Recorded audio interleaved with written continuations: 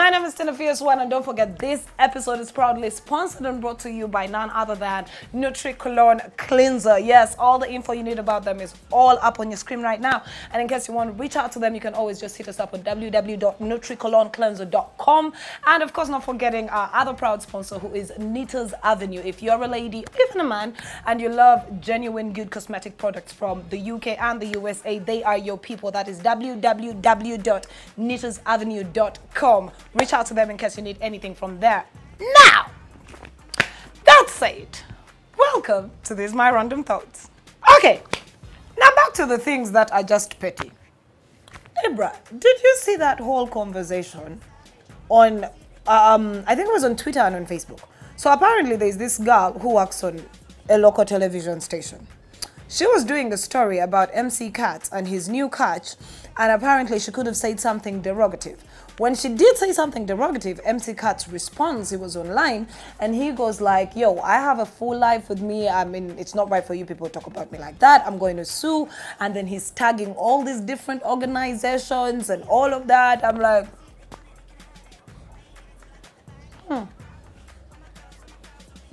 If you ask me, was the presenter wrong for saying what she said?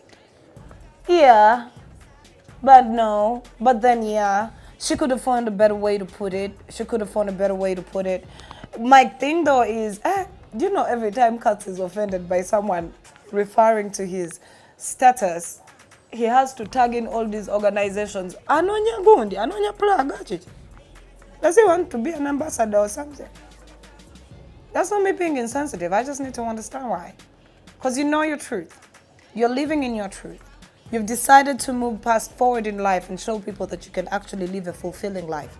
Why would you let small nothings, small nobodies rattle you up to this point? Why? The whole country knows it. You told us. We were enraged. We made peace with it. We are now happy for you that you are happy. Can you just stop paying attention to everything? Imagine if Magic Johnson would be offended every time someone reminded him that he's HIV positive. Being HIV positive is not the end of the world. You still have a regular life.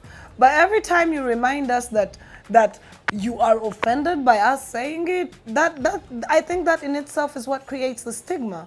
For me, you know, just ease up on this issue. Just live your life, enjoy it.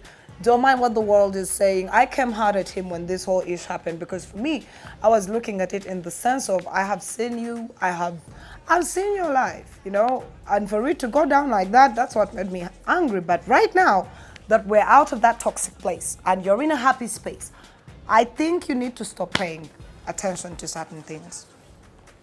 Just say it. Woo! Guys, the whole Uganda maize and Kenya saga, I still don't understand it. Is it real? Is it a saga? Is it not? Because there's so much bullshit happening in my country. I can't keep up. So, first story that goes in is like, there are trucks and trucks of our maize stopped from entering Kenya. Next thing I know, I'm watching our parliamentarians going at it in parliament and saying, we shall retaliate with what I don't know. Then, next thing I know, Kenya is saying, but we did not say that. And then Uganda is like, so who said that? And next thing I know, Uganda is calling all the maize association guys to meet up and register. I'm like, wait, so is the story true or not? Because if it is true, this is something that we shouldn't sweep under the rug. If the maize that we are consuming is not good for our health and could be detrimental to our health as citizens, it is something that really needs to be discussed. But then again, like it is in my country, we make noise about things for 5 minutes and drop it. That's how it was dropped. My issue was, I thought us as a population were going to be like, first leave Kenya out of this. Let's talk about us. Is what we're consuming right for us? Anyway, so we are not sure what happened, but that too happened. I can't even keep up with this. I can't. Dear Katolu Bwama, this is an open letter to you, Katolu Bwama. Tubadde tusaba taata owuzuumye byonna byonna by'oyita ggwe I'm not going to say bibyo. What you call yourself as a being. Odemo bakayimbira drama kitazi obodeyo ku National Theatre or something. You've been watching this guy's interviews, the ones he's been doing. Like, I know he's a comic and all of that, but it reached a point where I was like, okay, Nkoye, Katolu, Nkoye. He is jumping on anything and everything. What does he want? Relevance. He's still angry that Bamkubakalu. But Yakiriza. Yakiriza Mbubamukowa. What's all this slander? What is all this slander? Katolu, please go entertain yourself or come entertain us, but don't entertain us in this way. We are politics. Speak on other things like It was also in these 3 weeks that I was away that Uganda finally launched its COVID vaccination. AstraZeneca, baby, we're here. And of course, you all saw the viral video that went that the conspiracy was rife that Dr. Rusachan did not get it. She did not get it. Look at the injection. Then don't look at it. Did it enter? No, it didn't enter. I think she squeezed it on the cotton ball. No, it could have been water. I'm like, hey! Why do we have trust issues as a people? I swear I have never seen a population that is, it has zero trust in its government. And then Bambi, Achenga to come back as always and tell us on social media, the real video is here. Don't saying I did not get it. I'm like,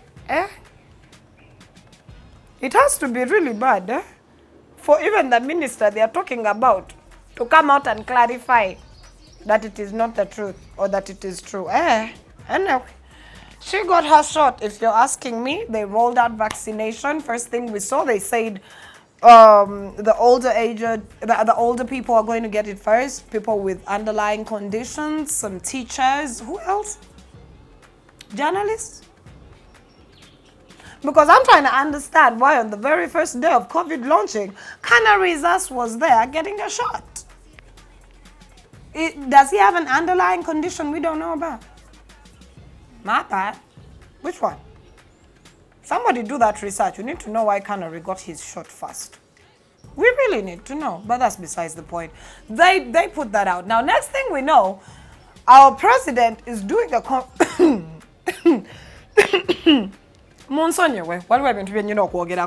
Next thing we know, the president comes on a press conference and they're asking him, how come he hasn't yet gotten the shot? We have seen Kagame get it. We've seen all these world leaders get the shot. Museveni real stood there, His Excellency, the president of Uganda, and he was like, well, me and my wife are not yet sure. We have not yet decided on which one we should get, but because we have everything in order and the press, it is not a rush for us to get it. We are still trying to see which vaccine we should get. I was like, what? Play it back. So, let me get this straight. The president accepted, and the ministry, not to get us Pfizer or Moderna or the Johnson & Johnson one, or any of them. They decided to get the AstraZeneca one, right? They felt that is what is going to be right for our population. Yip, yip, hooray, they actually even got it. But now that it's in the country, and people are starting to get vaccinated, the leader of the country is asked, how come he hasn't yet gotten a shot? And his best response is he is trying to decide which shot to get.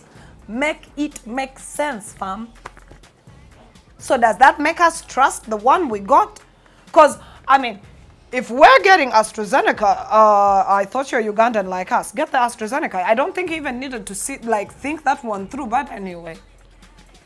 Fast forward a couple of days back, he took the shot. He took the AstraZeneca one, did he?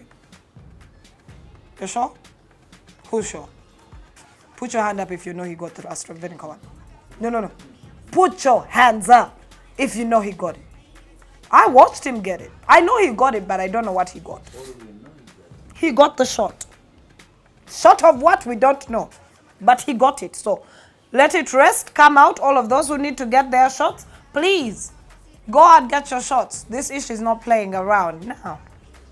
Still on our president. Bagay. Wembagamba Uganda ewoma. Wembagamba Uganda tokota simbike. This is what I mean.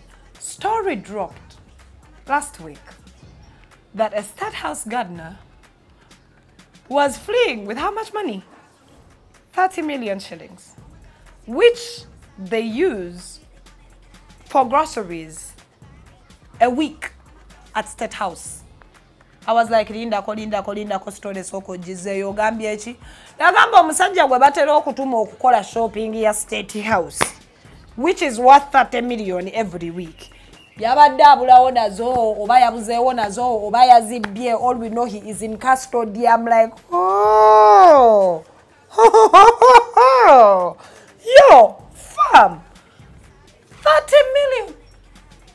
Dear President, are you people eating gold-covered chicken drumsticks? Wait, is gold leaf a permanent on your meals? Like, what are they eating for 30 million? How big? I know the State House is big, you people. I know. Ibra, wali ogenze kwa mukatale ngo ine mitwalo nkaga. Wali ogenze kono ogule nyanya ze Uganda ze mitwalo 10. Emitwalo 10 nyanya ze mitwalo 10 zizo kukolera State House Entebbe ne State House Nakasero. So 30 million. I was like, dang, my president is eating too well for a man who sat on national television during a global pandemic and weighed kaunga for us. Oh, the double standards, Mr. President. I'm Joga. You sat on national television with a weighing scale. Okakwatomsyo, bakuretera kahunga kagoyize. Kanchi gambo mnyankore. Bakomsyo, bakwa weighing scale. Wacharaka hunga, watujira tuina kari ya tuti. And yet you're eating 30 million a week. I feel betrayed. 30 million. How many hens are those? Okay, how many goats? So should we take it that in State House, they slaughter a kraal of goats every week? 30 million. 30 million. And you still manage to give us rotten beans, spoiled milk during a global pandemic. And we shouldn't. 30 million. Hey. And by the way, that is just for one State House. There is State House Entebbe. Then there are all these presidential lodges all over the country. But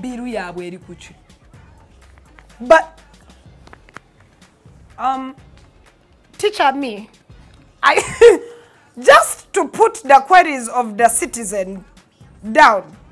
Dear Mr. President, Yoweri Kaguta Museveni, ambadeze saba. Just in sabab sabi. Njagala bandete bandambuzeko State House all naku. Just the kitchen area. I will not be in the meetings. I don't want to. Just bantwale mchiyungu. Olunaku. Please, I want them to invite me on the day when they are doing the grocery shopping because naimwe mumanyi 30 million mwe mu wiki. Every week. It is not fair. It is not at all. 30 million a week on food. On food. And you want to tell me to wake up in the morning at 4 a.m. and go to work and earn 500k to pay rent, pay school fees, medication, and lifestyle. And then you want to call me lazy. Huh? You are spending 30 million on food. And then you're calling me lazy for not knowing how to spread thin. 500 things are called. That is just disrespectful to my hustle. How many people do you know here who have been working for the past 35 years of their life? And 30 mil is not on food. 30 mil is on land. Hey. Nyagara hanga, I want to go to State House and eat their food. Ibra. Oba tusoke tutuke tuliya ku mmere yayo we tunakitegeera. Nibadgachi. Eshabwe kawata kujiseera. Our president has cows in Rachtura. Eshabwe should be for free. 30 mil. Oh, I'll never understand these things of the state. Katuveye unaenecho jechiri mnai. Atanga tutali kubya expenditure ya state banayi temwerabira badia wachaliyo inauguration. Na yeri kubeyi nene. Atene chilala, we are going to launch a satellite in space. We are. For more jokes, dial 0800 Uganda. But we are. Ate tugenda na kwekolera vaccine. Mujujukira. Temujukira. I have that photo. Don't you remember when the president came on national television and told us that we are going to make our own COVID-19 vaccine? It will be able to withstand all the COVID-19 strains, and we shall be able to test it on mice by June. Hello, government of Uganda. This is April, coming your way soon. June, are we? Man, but you see, I think that the difference between Africa and the rest of the world is one, priorities. I think the rest of the world has bigger priorities. Africa's priorities are different. Totally different. Totally. In Africa, you will not have roads, but your president will build a road for a neighboring country. In Africa, case in point, Uganda, right? Uganda. We export electricity to Kenya. Fabag exporting. But we have load shedding daily, where they export the electricity. That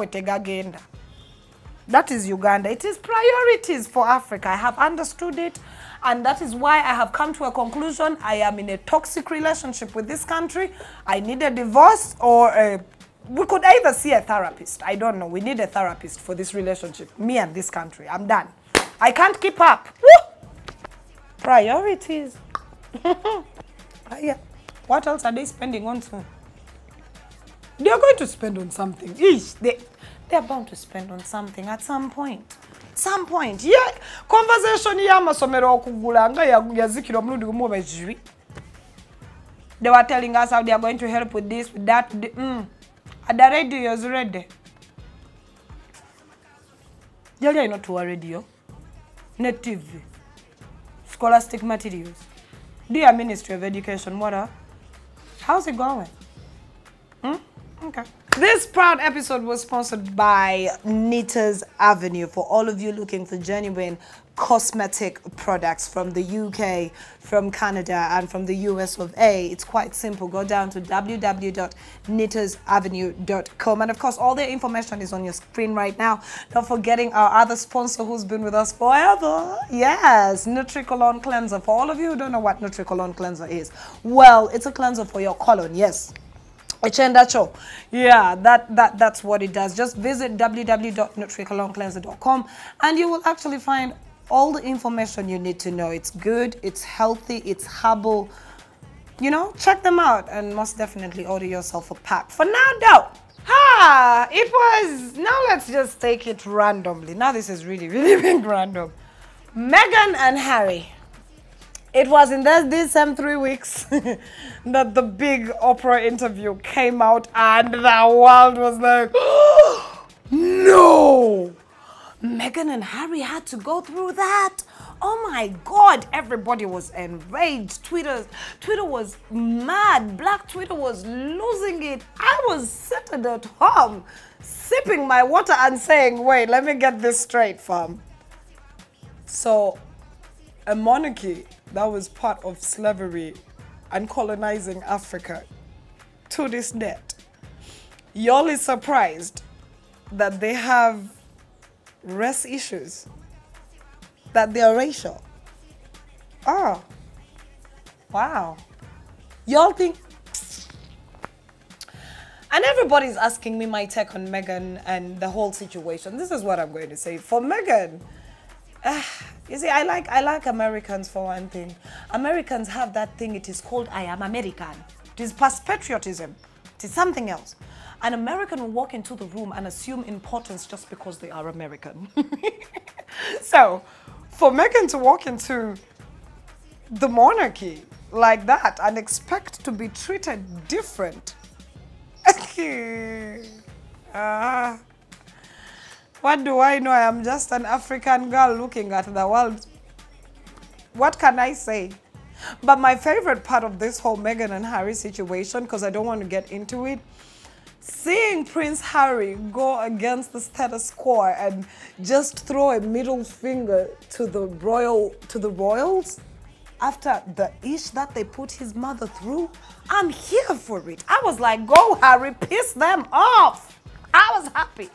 But Meghan's situation though, how are you going to speak that a family is bad when your own family has a truckload of issues?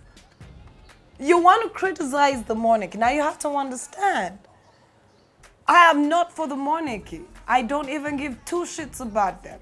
Because this is a black sister. We got to stand with her, but we have to use it with some logic. We need some logic here. Come on now, Meghan. Come on. Your own family of this, like your own side of the family is a whole different story. But you expect Harry's family to be perfection? Nah. But, you see, one thing I hate about lately is that the internet is very, very sensitive. See this conversation I just had right now? Someone could actually cut it out and send it out and the bots will come for me. And they'll come for me. They'll be like, you're siding with the white people. No, I'm not siding with anybody. I'm just saying, man, this whole issue is just laughable. It's all laughable. It's funny.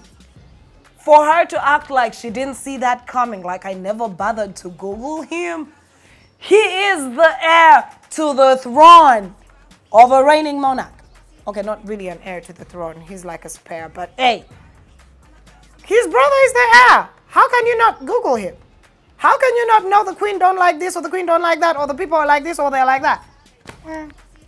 But of course, everyone is just going to choose the whole, Harry is such a loving man. He's standing by his woman and they're holding hands together. I give it 5 years. Yeah, I said it. 5 years. 5 years we can have this conversation. Then when the 5 years elapse and it happens, then I will tell you exactly what my thoughts were. But I love Meghan. I love all my black sisters. I love all my black people who are actually facing racial issues and racial injustices. I do. And I feel for you.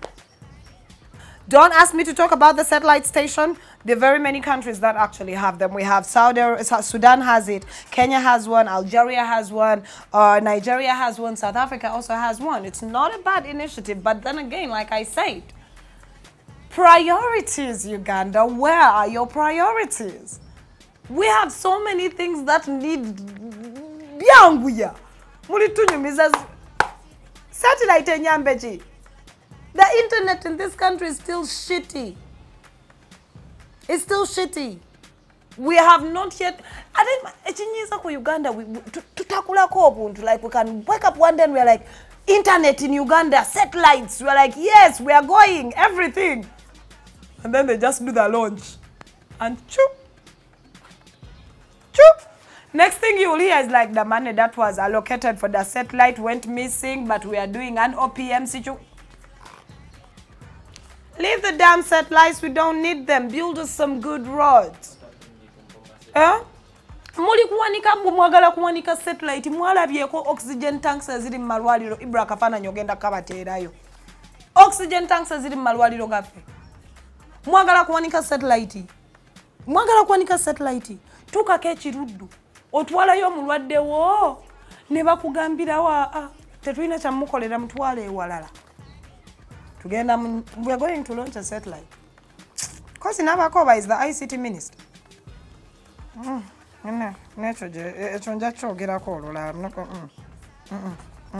Fam, I wanted to talk about, now this is me randomly thinking. This is why it's going to get quite interesting for me today. As much as I've given you my opinion on all those things. Have you people noticed how sensitive the internet is? Everybody on the internet is sensitive. But my question is, we are very reactive to all these things. When you talk about the LGBT community, reaction. When you talk about the rest situation, reaction. When you talk about police brutality, reaction. When you talk about how somebody's child wants to wear their hair long and not short, reaction. Everybody is reacting. Why are we this sensitive? Why are we so sensitive? My biggest, I was talking to somebody, and there's this story in Kenya. I think my Kenyan brothers and sisters, if you're watching this, you'll probably attest to it. So apparently the story goes like, there's these radio hosts. So they were talking about a situation. The situation was, apparently, a guy sent a chick transport money to come through. Chick came through, right? So when Chick comes through, she refuses to give up, you know, the cookies. She jumps. So when she jumps to give out the cookie, they get into a scuffle. As the scuffle happens, sadly, Chick falls from the balcony to the ground. Done. Next thing they know, the conversation, that is what happened. So the radio hosts are trying to have a conversation around it. And they go about it and they're like, you know what, here we have to blame two people. First of all, we're going to blame the man. Second of all, we're going to blame the woman. They tried to play it so fair, but guess what happened? Next thing they know, they're taking them off air. Feminism nowadays is just something else. They're taking them off air. They're telling them they said something wrong. It affects other people. It affects them like this. It's doing like this. You're being so misogynistic and all of that. My thing though is, in that situation, if you ask me who I would blame between the man and the woman, I would also blame both of them. One, you, the guy who is sending transport money. Honestly speaking, do yourself a favor. If you feel the only way you're going to get laid is by coercing a girl with some money, then know you ain't shit as a man. That's it. Because when a girl wants to see you, she's not going to ask for transport money. When a girl wants you, really you, she's not going to ask you for transport money. She's going to come to you. So clearly you know that the reason why she's there is simply because she needed the money. Do yourself a favor. Walk away from a situation like that. Get you a real woman. Okay? Secondly, for the girls, why are you being this cheap? Why are you being as cheap as transport money? Transport money Transport money has been the cause of rape. Transport money has been the cause of unwanted pregnancies. Transport money. Why are you Ugandan girls? And Ugandan girls, not the Kenyan ones. Ugandan girls and transport money. It is going to be your undoing. Anyway, so the whole conversation goes on. What kills me though is the radio hosts are actually taken off air, first suspended. After being suspended, they're actually fired. My thing is, why is it so hard for us to have these conversations without one party feeling offended? Why are we hiding all these conversations under the table? When we start up a conversation about transport money like that, like the way those men tried to, or the way I tried to explain it, instead of you people coming into the conversation and saying, you know what, we need to understand both parties. Let's really talk about this. When we talk about race, when we talk about the racial problems in our lives and in the world, instead of having the conversation, as soon as we start to have the conversation, people are reacting. But nobody wants to have the honest conversation. It's baffling me. It is baffling me. When we talk about marriage and infidelity and why it is failing, people don't want to talk about the conversation. They want to bring it up, but they don't want to have the honest conversation. They want to react. So let me ask, internet, when are we going to have these very, very bad conversations? When are we going to address them? As offensive as they are to one party or the other. If you notice, the reason why all these things are still going on is because of this. When we start to have the conversation, you react. You get offended. Nobody wants to hear the other one out. Shots, shots, shots. You fire, I fire. Maybe if we could actually sit down and have honest, open, like uncensored, no holds barred about these things, then maybe we can work towards getting out of them. Man, when you bring up the LGBT community, very sensitive topic, too sensitive. It's too sensitive that the conversation has not been had to its entirety. It's too sensitive that the conversation shall only be heard from the LGBT's part of view. That's how sensitive it is. I love my LGBT community. I love them so much. They're beautiful folks. But why are we only having the conversation from your side? Why don't you want the other people who are not part of your community to also say how they feel without you feeling offended that that's how they feel? Right?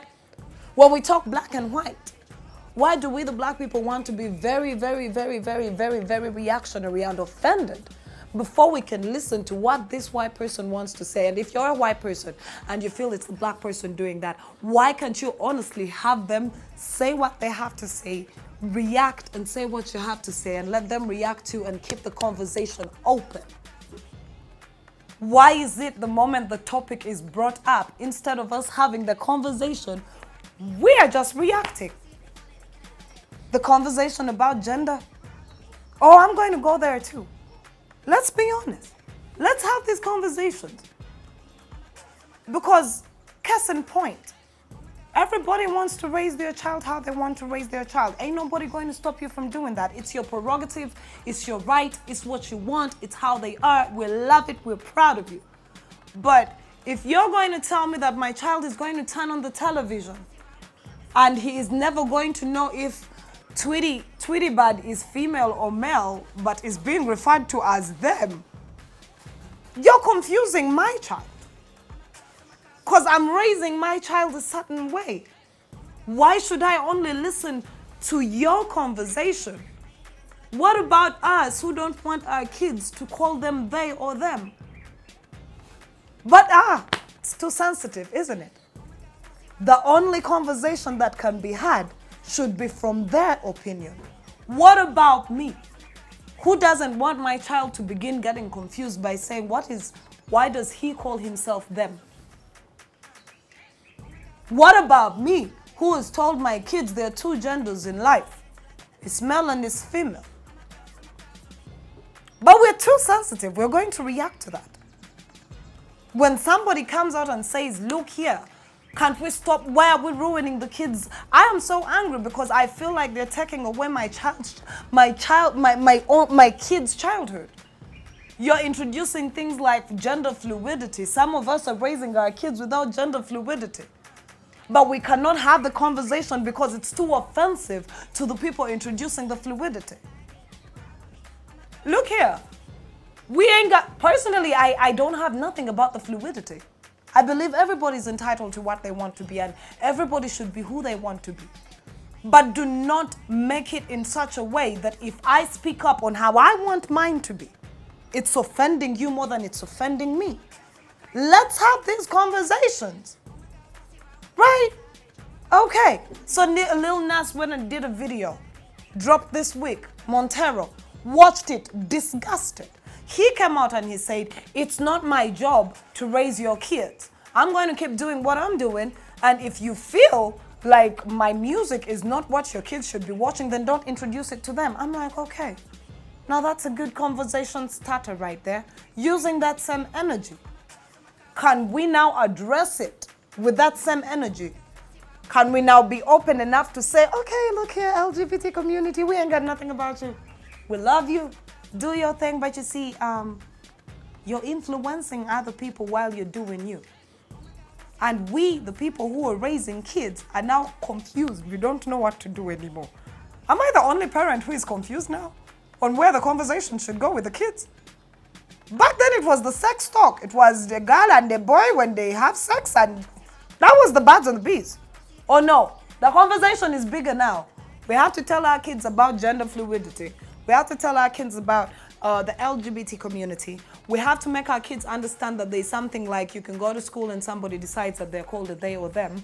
We have to make sure that we teach them enough sensitivity to actually respect those people without being offended because they are infringing on their own rights as a person too, because they also have a right to be who they are. We don't want to have these conversations. My name is Tina Fierce One, from me and the team. Peace.